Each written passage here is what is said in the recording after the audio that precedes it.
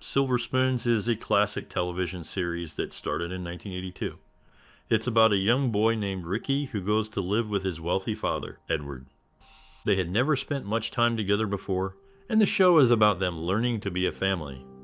It's full of laughs and heartfelt moments as they figure out their new life together. As we dive into the world of Silver Spoons, you'll find there are many funny, shocking, and sad facts that will surprise you. So, keep watching to discover them all. Now, I'm curious, which character from Silver Spoons did you enjoy the most? For many, it's hard to choose just one because each character brings something special to the show. And what about you? Do you have a memory or experience related to Silver Spoons that you hold dear? We'd love to hear your stories and memories, so please share them in the comments below. Your experiences add to the rich tapestry of this beloved series. Nice try, Dad, but I'm through with this love story. Silver Spoons was a popular television series that started in 1982. It was about a young boy named Ricky who goes to live with his wealthy father, Edward. The show was known for its humor and heartwarming stories. It also tackled some serious topics like parenting, friendship, and responsibility. The series is remembered for its unique setting in a mansion filled with toys and games, which was a dream come true for many kids watching at home.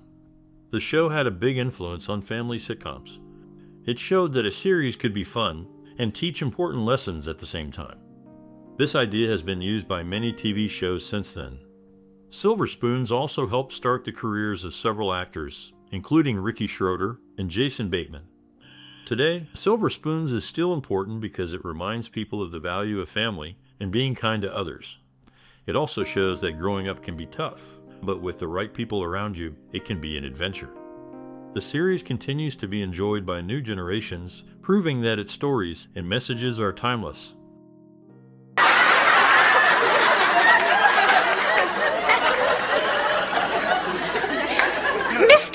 In the world of television, connections between actors and shared elements across different series are not uncommon. For instance, Gregg, who has a background in modeling and acting, is connected to the show through marriage to Gregg, a guest actor.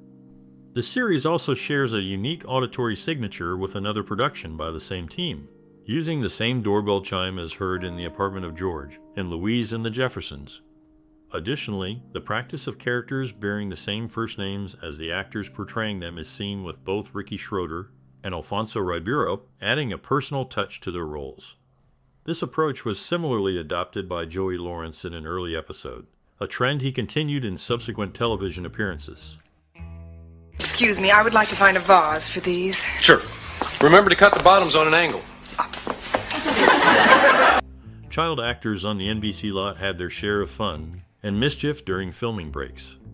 Ricky Schroder, known for his role in the show, often found himself in playful chases with Todd Bridges, who had a unique choice of ammunition for his water pistol. The set itself housed a fully operational steam engine that added a touch of realism to the living room scenes. Despite its appeal, the train size and the pressure it contained were a source of anxiety for Schroder, contrasting with the excitement it brought to others. Off-camera, the young cast members, including Schroder and Alfonso Ribeiro, shared classrooms with peers from other NBC productions, creating a unique community among the network's rising stars.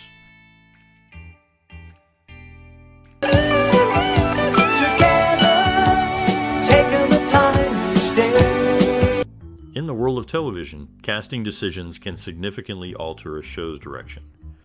For instance, Harry Anderson was initially considered for the role of Edward Stratton, but ultimately did not take it. Meanwhile, Jason Bateman shared a memorable incident from his time on set, recalling an eventful day when Ricky Schroder accidentally disturbed a nest of yellow jackets, leading to a chaotic and painful situation. Adding to the show's charm, the Grand Stratton Mansion, featured in the opening credits, is not a Hollywood set, but the historic Compton Winyates in Warwickshire, England, dating back to the Tudor period. You're blocking my roller coaster.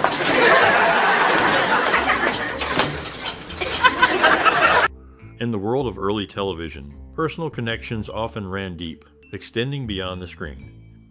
Derek, known for his modern style, had a soft spot for classic rock and roll, particularly the tunes of Paul Anka.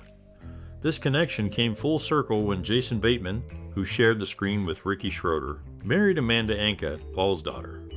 Together, Jason and Amanda have 2 daughters, Francesca Nora and Maple Sylvie Bateman. Off-screen antics were just as memorable, especially when Jason and Ricky found themselves in hot water for fishing at Jaws Lake on the Universal Studios backlot.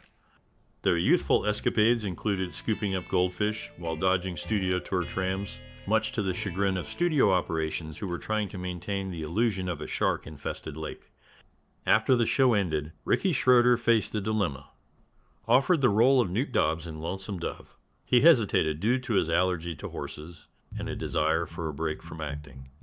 Despite these reservations, his career continued to evolve, showcasing the unpredictable nature of life after a hit series. You won't be able to think straight. You'll be dizzy. You lose your appetite. Embassy Television, led by Norman Lear, was responsible for bringing the show to life. Originally intended for an adult audience and inspired by the movie Arthur, the series underwent significant changes before its debut. The lead character's transformation into Edward Stratton Roman III, and the decision to center the show around Ricky Schroder, a young actor already under NBC's wing, marked a shift in direction. Notably, the set featured a living room brimming with arcade games, which became a popular pastime for the cast and crew, including Jason Bateman, who would often engage in friendly competitions for the highest score during breaks in filming.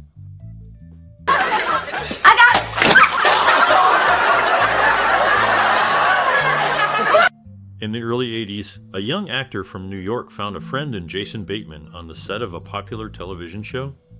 Bateman, already familiar with the Los Angeles scene, guided his co-star through the new environment, sharing adventures typical of their age. Their bond was a highlight off-screen, though it faded with time and career paths diverging. Meanwhile, another character's rise in popularity raised concerns about overshadowing the lead, leading to his departure after 2 seasons. Bateman's journey continued, first leading a series of his own, and then joining the cast of another family sitcom on NBC. Let's go. Who's in the bathroom? Oh, nobody's. See, the John keeps flushing by itself. In the midst of laughter and lighthearted plots, the show faced a real-life challenge that cast a shadow over its production. The sudden passing of actor Leonard Lightfoot, who played the character of Jerry Pembroke in the first season, was a tragic event that occurred off-screen. His untimely death at a young age was not only a loss to the cast and crew, but also to the audience who had come to enjoy his performance on the show. This sad turn of events reminds us that behind the scenes of television comedies, the actors and staff are real people facing life's unpredictable nature.